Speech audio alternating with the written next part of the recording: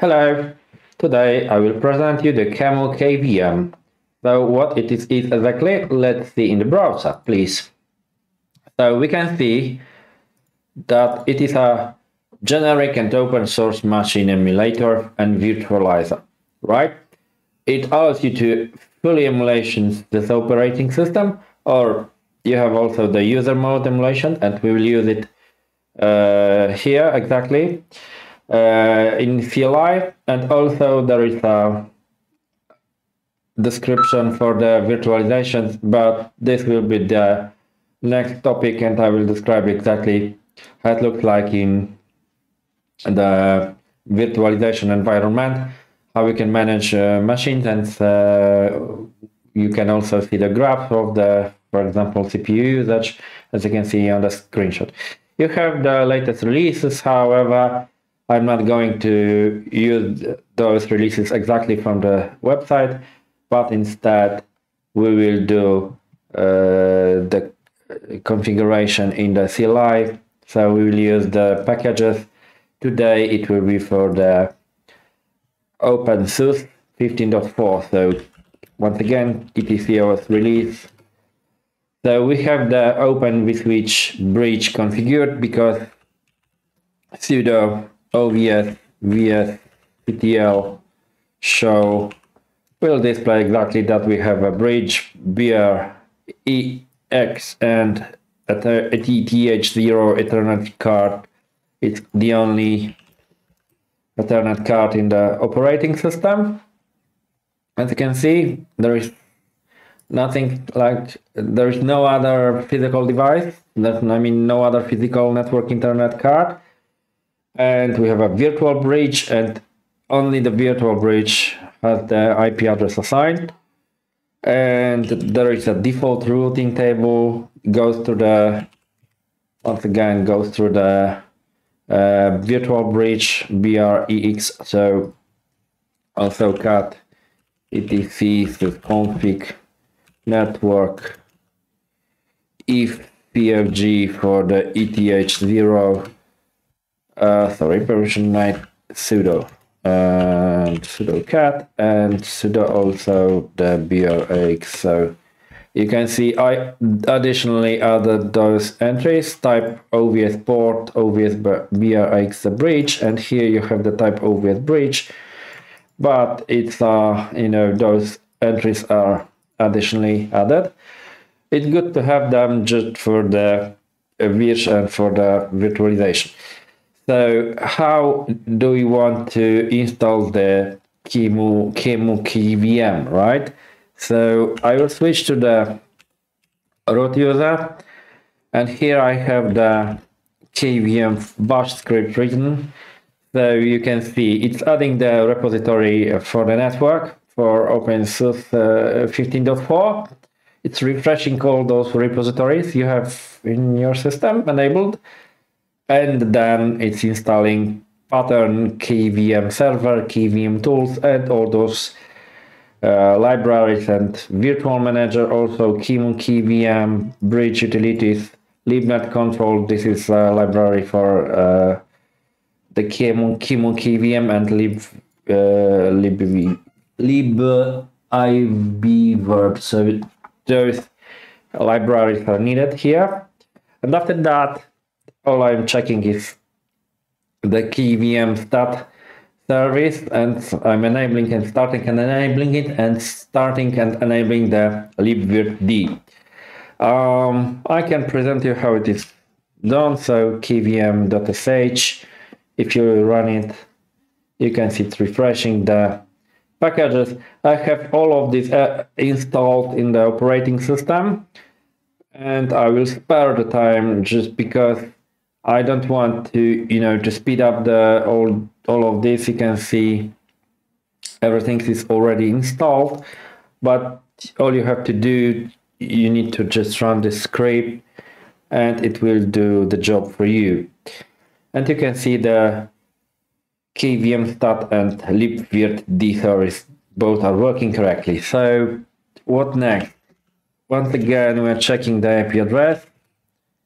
APA, we are checking the routing table, IP, IPR, and also obs vsdl show command to present the current configuration. So what's next? What you need to do actually here, you can go and create something like that, like image for the current installation of the virtual machine. I mean, what you need to do actually, you should do this. You can use sudo or as a root QEMU img, right? Add create, and what's next? Oh, I will just copy all of this, just it will be much more convenient and much faster. Pre-allocation metadata. I have the explanation in the URL, just I don't want to explain this now. And you will be able to read about this, what does it mean. And the format of the image is QCOW2, and the size of the image, let's say we want to have a machine that will contain a disk 10 gigabytes on our hard drive. And this way you're creating it, and you can see it's formatting, it's set the cluster size, and compression is set to zlib size. You can see the lazy ref counts off and ref count bit 16. So this is it. That's the file that is already presented. And if I will go here, cd lf.lh, for example, and you can see we have the image that already has 11. That is okay. So what next? The next step is quite easy actually. We want to install the virtual machine in our command line, right? So I will copy and paste the already prepared command so I can go back here. And what you need to do, you should add, I will display it, you should add those two, the KVM and libvirt groups to a user, so it will be user mode ag kvm Adrian, right? And you can user mode sudo and key, and also libvirt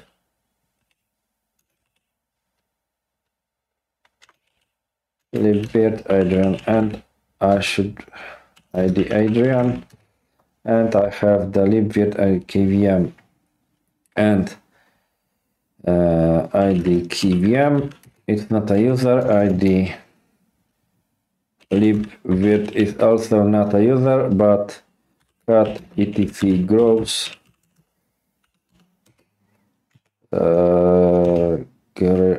group, and you can see the I don't know what it is. Here it's a KVM, and the libvirt should be somewhere over here, libvirt. And you can see that there's already added, so you can see the KVM has a QEMU and Adrian, so ID QEMU. And you can see there is a user QEMU that is in KVM group. Okay, so that's how it looks like. So if you have a user and you want to install directly from the user, you can use a sudo command and you can do this. So explanation: name of the machine, Debian in this case, RAM in megabytes. So here is a 4 giga to 4096, 2 vCPUs, so 2 virtual CPUs. OS variant, it's good to set it because it will speed up and the machine and will optimize it. also enable accelerate, and you need to provide a path to this Debian. However, I don't remember how. Just you need to wait for a little bit. It was probably, sorry, I will go back here and just give me a moment, because the path is wrong. If I will go to the, just give me a moment, it was cd, sorry, not this one. I will copy the path and I will go there.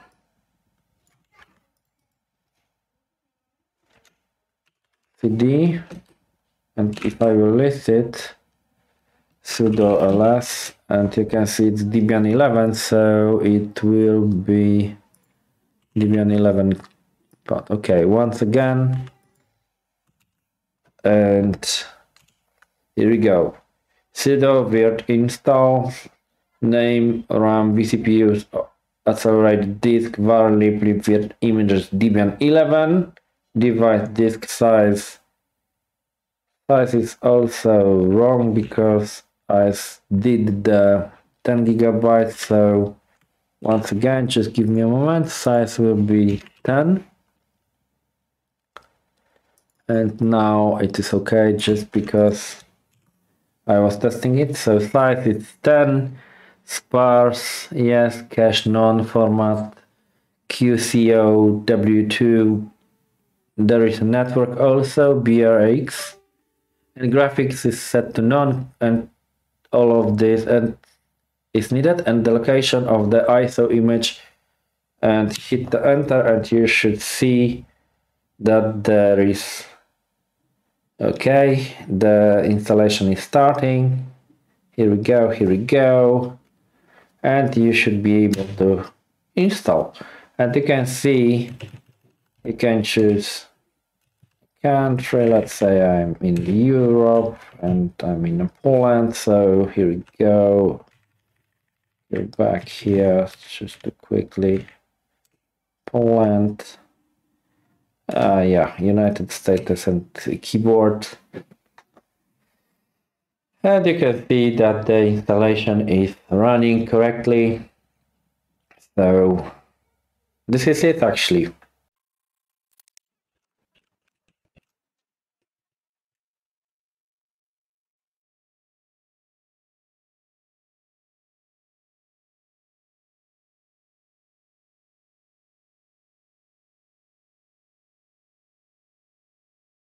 And now you can see the system is installed, so I should be able to log in. Let me check.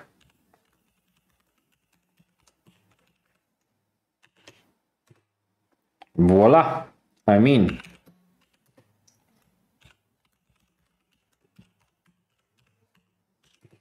Here we go, IPA. I know it looks like different because it's a machine, a virtual machine inside the virtual machine, so probably I will have to reconnect it. And it switched somehow to the, I don't know, probably some light dim, IPR, IPA, and you can see there is an IP address 10.10.0.119 and IP route is going to the 10.10.0.1. So it took the configuration from the BRX, from the virtual bridge, and that is correct. So let me see, is it working on the Mikrotik router? And you can see we have an entry. 10.10.0.119, it's for Debian 11. So this is the IP address of our virtual machine. So everything is working as expected. And this is it actually. So this is it. All of this is done actually correctly. I will record a new video and I will present you how to exactly stop this machine. I mean, you can just run the command shutdown or systemctl power off. And then I will exactly present you how to enable this machine, how to run it from using the vir, how to stop it, how to perform all those commands with Virch, and then I don't know, probably I will also record a totally separate video about the virtual manager and how to handle virtual machines there, how to see the CPU graphs, etc., etc. So all of this will be divided to separate topics, and that's all. I think you will enjoy the next videos I'm going to record. And so, thank you very much. Have a nice day or night. Bye bye. Take care.